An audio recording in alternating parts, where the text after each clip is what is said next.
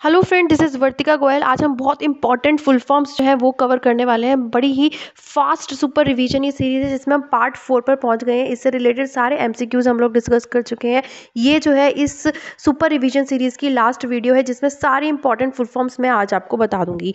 Right, तो चलते हैं। सबसे पहले जो फुल फॉर्म है वो है WI मैक्स। WI मैक्स की जो फुल फॉर्म बहुत इंपॉर्टेंट है, इसको आपको ध्यान में रखना है। इसकी फुल फॉर्म होती है world wide inter ऑपरेटेबिलिटी for microwave access. Right, तो इसका मीनिंग ये है कि ये है वायरलेस कम्युनिकेशन। सबसे पहले आप इसको ध्यान में रखेंगे कि ये वायर्ड कम्युनिकेशन नहीं है, ये वायरलेस कम्युनिकेशन है। And this provide mobile broadband connectivity across cities and countries. तो बेसिकली इस पर किसी भी टाइप से क्वेश्चन आ सकता है। इसकी फुल फॉर्म भी आपसे पूछी जा सकती है या फिर इसकी डेफिनेशन भी आपसे पूछी जा सकती है, पर्पस भी आपसे पूछा जा सकता है। तो यहाँ से आप लोगों ने सारी चीज़ें मैंने यहाँ पे आपको एक्सप्लेन कर दी WI मैक्स से रिलेटेड। इसके साथ चलते हैं नेक्स्ट पर DSL।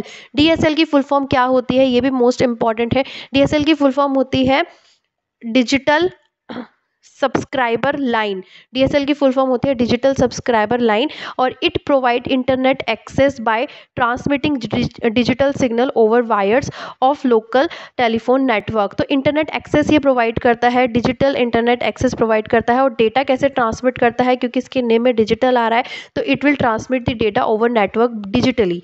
राइट, तो ये ध्यान में रखेंगे कि ये टेलीफोन नेटवर्क है और ये ट्रेडिशनल मेथड है जिसमें इंटरनेट कनेक्टिविटी मिलती है। और एक चीज़ का और ध्यान रखेंगे कि ये जो है एक्सट्रीमली लो कनेक्टिविटी है जिसमें स्पीड बहुत कम आती है, इसलिए इसको रिप्लेस किया गया है बाय वाईफाई और 3G नेटवर्क से।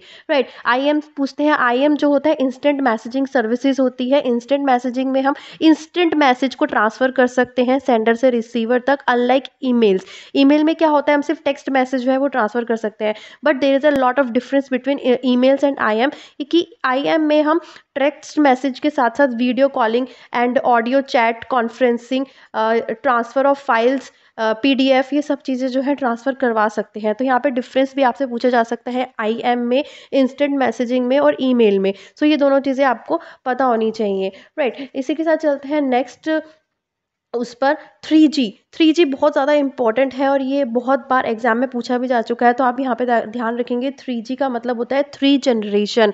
3 जनरेशन, आजकल तो वैसे 4G भी आ गया है, बट 3 जनरेशन जो है हाई स्पीड डेटा कनेक्टिविटी है। जैसे हमने अभी DSL पढ़ा था जो कि टेलीफोन लाइन्स के थ्रू इंटरनेट कनेक्टिविटी प्रोवाइड करता था, तो वो उसकी स्पीड बहुत ज़्यादा स्लो हो गई थी, इसलिए 3G की जो है नीड वो डेवलप हुई। इसमें क्या होता है कि स्टैंडर्ड सेट ऑफ प्रोटोकॉल्स है जो कि हर मोबाइल कंपनीज जो ये 3G अवेलेबल करवाती हैं उनको ये स्टैंडर्ड्स और ये प्रोटोकॉल्स और सेट ऑफ रूल्स जो है वो फॉलो करने पड़ते हैं ताकि वो स्पीड दे सके। हाई स्पीड कनेक्टिविटी के लिए बेसिकली 3G जो है वो यूज़ किया जाता है। तो यहाँ से आपने 3G 3 जनरेशन है और यहाँ पे आपको डिफरेंस भी पता होना चाहिए DSL में और 3G में। DSL जो है ट्रेडिशनल नेटवर्क कनेक्टिविटी है एंड 3G जो है मॉडर्नली यूज़ करी जाती है। इसके अलावा HSDPA ये भी बहुत इंपॉर्टेंट फुल फॉर्म है। जितनी भी इंपॉर्टेंट फुल फॉर्म है यहाँ पे मैंने आपको प्रेजेंट करने की कोशिश करिए एक ही वीडियो में।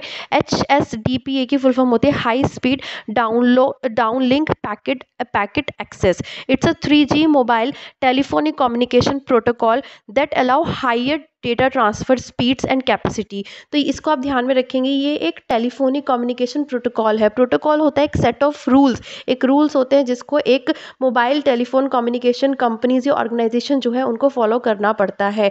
तो ये क्या अलाउ करता है, ये अलाउ करता है high data transfer speed and capacity जिसको नीड हुई आफ्टर DSL। राइट, तो ये एक वायरलेस है, इसको भी आप ध्यान में रखेंगे। नेक्स्ट चलते हैं WAP। WAP की फुल फॉर्म भी बहुत ज़्यादा इंपॉर्टेंट है। WAP की फुल फॉर्म होती है wireless access point. Wireless access point, तो इट इज़ अ डिवाइस। सबसे पहले आप ये देखिए कि ये क्या है, इट इज़ अ डिवाइस। सबसे पहले आपसे पूछा जा सकता है कि ये एक टेलीफोन कंपनी है या फिर एक सॉफ्टवेयर है या हार्डवेयर है। तो सबसे पहले आप ध्यान रखेंगे that it is a device that provide internet connection through wifi. तो हमें वाईफाई की इंटरनेट कनेक्टिविटी मिलती है, उसके लिए हम एक डिवाइस यूज़ करते हैं और उस डिवाइस को बोलते हैं WAP। इसके अलावा LAN, LAN, तो यहाँ पे दो टाइप के नेटवर्क हैं आपके बुक में, एक एक तो लैन है और एक मैन है। लैन होता है लोकल एरिया नेटवर्क, जैसे इसके नेम से आपको पता चल रहा है कि वो नेटवर्क जो लोकल एरिया में होते हैं। It connect the computer in limited geographical area, limited इनका एरिया होता है। जैसे कि अगर होम अपने घर में हम लोग जो नेटवर्क यूज़ करते हैं वो लोकल एरिया नेटवर्क होता है। इसके अलावा स्कूल की बिल्डिंग्स में या कंप्यूटर लेबोरेटरी में या बिल्डिंग्स में, इन सब में जो भी चीज़ें यूज़ होती हैं वो सब लैन के अंडर आती हैं, राइट। लैन के बाद चलते हैं, एक मोस्ट इम्पॉर्टेंट है यहाँ पर सेकंड नंबर की, वो होती है 8 नंबर की full form van, WAN, van, जिसको बोला जाता है वाइड एरिया नेटवर्क, राइट। तो यहाँ पे बहुत इंपॉर्टेंट है, लैन और वैन में आपसे डिफरेंस पूछा जाता है इसकी। तो इसके आप 2-3 पॉइंट्स अच्छे से बना सकते हैं। एक आप एब्रीवेशन फुल फॉर्म का डिफरेंस बना सकते हैं, एक इसको बता सकते हैं कि कितना एरिया ये कवर करता है।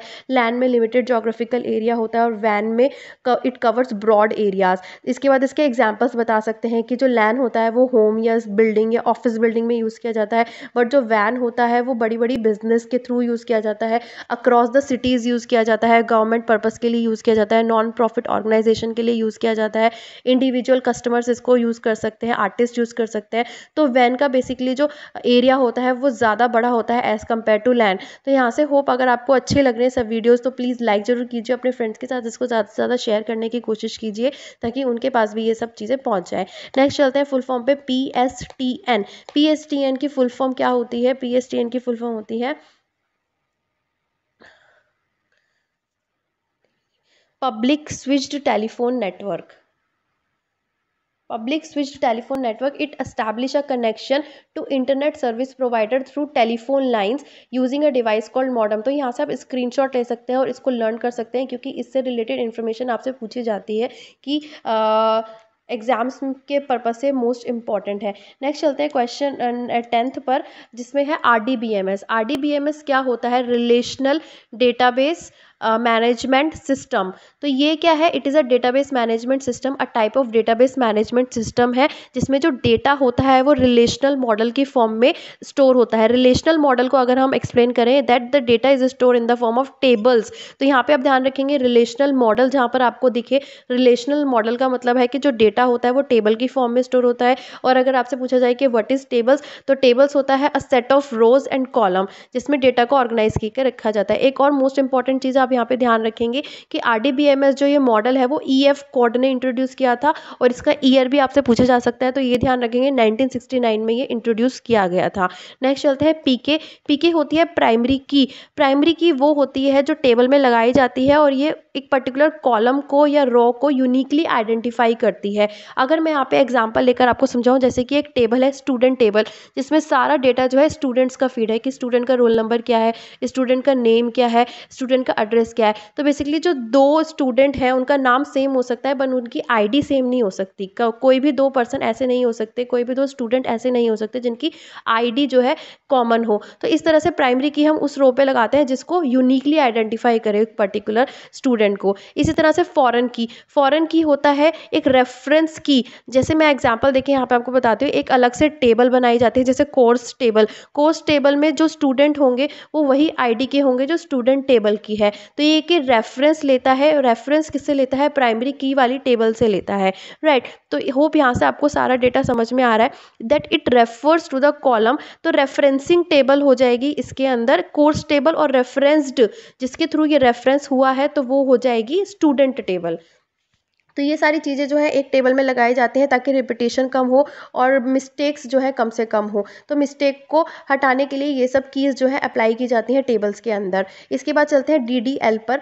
DDL बहुत इंपॉर्टेंट है। DDL की फुल फॉर्म होती है डेटा डेफिनेशन लैंग्वेज। तो डेटा डेफिनेशन लैंग्वेज के अंदर कौन कौन सी स्टेटमेंट्स आती हैं? इसके अंदर हम टेबल्स को या इंडेक्सेस को क्रिएट कर सकते हैं by using create, CREAT, create. Modify कर सकते हैं बाय यूजिंग ऑल्टर स्टेटमेंट, और हम रिमूव भी कर सकते हैं बाय यूजिंग ड्रॉप स्टेटमेंट। तो ये तीनों चीज़ें आपसे पूछी जाती हैं कि ये जो क्रिएट, ऑल्टर और ड्रॉप स्टेटमेंट है वो किसके अंडर आती हैं? तो आंसर इसका हो जाएगा डेटा डेफिनेशन लैंग्वेज के अंदर। और इसका पर्पस पूछा जाएगा कि किस लिए हम यूज़ करते हैं, तो डेटा डेफिनेशन लैंग्वेज हम यूज़ करते हैं ऑब्जेक्ट्स, डेटाबेस ऑब्जेक्ट्स को क्रिएट करने के लिए, मॉडिफाई करने के लिए और रिमूव करने के लिए। डेटाबेस ऑब्जेक्ट्स होते हैं जो हम डेटाबेस में क्रिएट करते हैं, जैसे टेबल्स हो गई, इंडेक्सेस हो गई, ये सब चीज़ें। नेक्स्ट चलते हैं DML पे। Data manipulation language. Data manipulation होता है जिसमें हम डेटा को चेंज कर सकते हैं, मॉडिफाई कर सकते हैं अपनी नीड के अकॉर्डिंग। सेलेक्ट स्टेटमेंट हम यूज़ करते हैं अगर हमें कोई भी डेटा रिट्रीव कराना है, तो अगर हमें देखना है कि कितने स्टूडेंट्स हैं हमारी उसमें, तो स्टूडेंट टेबल को हमें डेटा रिट्रीव कराना है तो हम वहाँ पे सिलेक्ट स्टेटमेंट यूज़ करेंगे। अगर हमें टेबल में कुछ डेटा इंसर्ट करना है तो हम इंसर्ट यूज़ करेंगे।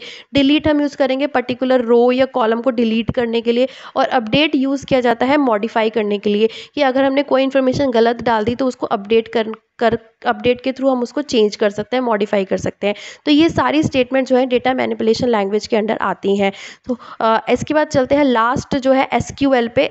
एसक्यूएल होता है स्ट्रक्चर्ड क्वेरी लैंग्वेज। तो ये एक लैंग्वेज है, पॉपुलर डेटा मैनिपुलेशन लैंग्वेज है, that is use to retrieve and manipulate the data in relational database. Relational database मैंने आपको बता दिया, वो डेटाबेस जिसमें जो डेटा है वो टेबल की फॉर्मेट में स्टोर होता है, और उसमें से जो डेटा को हम रिट्रीव कर रहे हैं या मैनिपुलेट यानी कि मॉडिफाई कर रहे हैं, इन सब के थ्रू एक लैंग्वेज है, उस लैंग्वेज को बोला जाता है एसक्यूएल या फिर स्ट्रक्चर्ड क्वेरी लैंग्वेज। तो ये कुछ मोस्ट इम्पॉर्टेंट फुल फॉर्म थी। होप सारी फुल फॉर्म्स आपको अच्छी लगी हो। सो फ्रेंड्स, मिलते हैं नेक्स्ट वीडियो में। Till then bye bye and best of luck for your exam tomorrow.